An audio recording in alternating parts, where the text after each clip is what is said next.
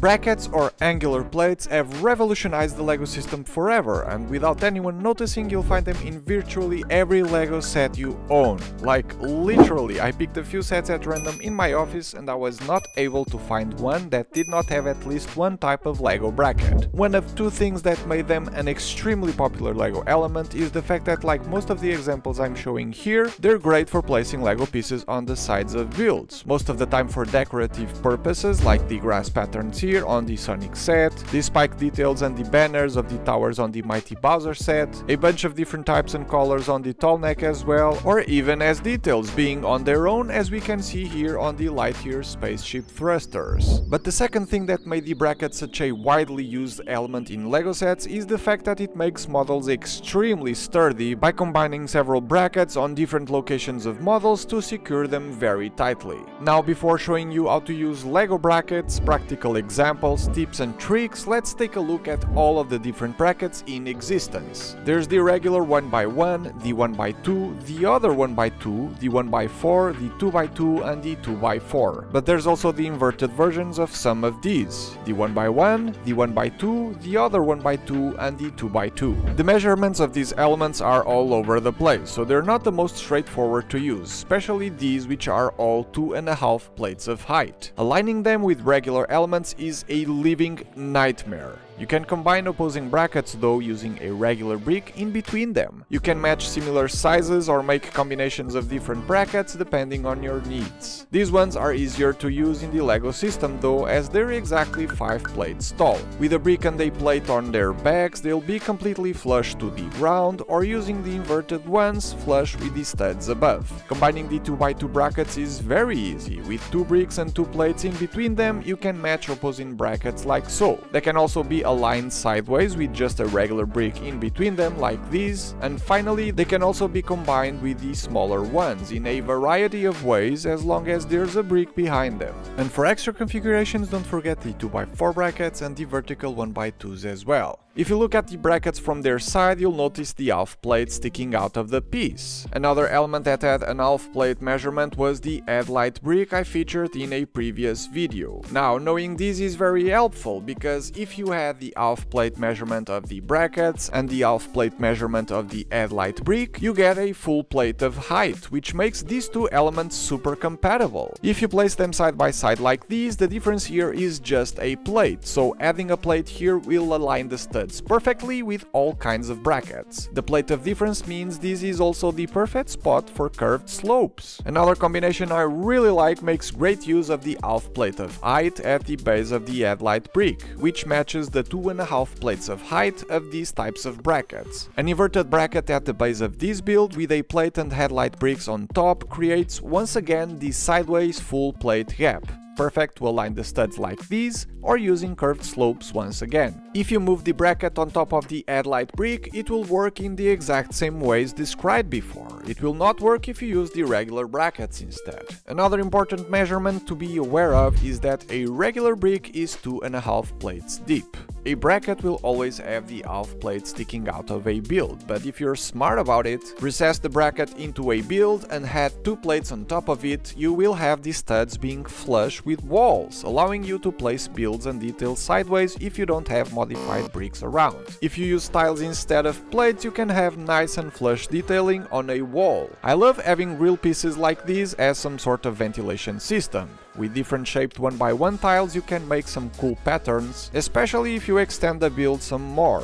And you also have the option of using jumpers and super jumpers to offset these studs for an even wider variety of patterns and decorative details. But these are all aesthetic purposes. The true value from brackets comes from making LEGO builds strong and safe. Now, before diving into that, today's sponsor Atlas VPN keeps your online data safe. A VPN is a virtual private network that creates a secure connection between your devices and the internet, allowing you to browse safely without the risk of being tracked while protecting your data. If I'm using public Wi-Fi for instance, this is especially important for me, as I would hate for someone to hack my channel and start uploading Mega Bloks videos. Atlas VPN takes care of that. There's no LEGO Masters in Portugal Portugal, so if I want to watch the show versions from abroad, I can't because they're region locked. But using the Atlas VPN apps to connect to a US server will allow me to watch the US LEGO Masters show. The same goes for Netflix shows, for instance, that you can only watch in another country. A single subscription protects all my devices, and Atlas VPN is running a huge discount for a 3-year subscription for just $199 a month, with a 30-day money-back guarantee. Cheaper than most LEGO sets these days. Get your deal by clicking the link in the video description below, and now back to brackets. The examples I highlighted at the very beginning of the video are great to understand the value that brackets bring to the LEGO system. These towers would be too fragile without the support provided by locking the tower together on 2 different spots with the use of the brackets and the big tile. Jay's Mech or the buildable Iron Man are also great examples because due to the fact that they are made to be handled, played and moved around a lot, all the limbs need to be well secured to maintain stability and avoid the models breaking during play.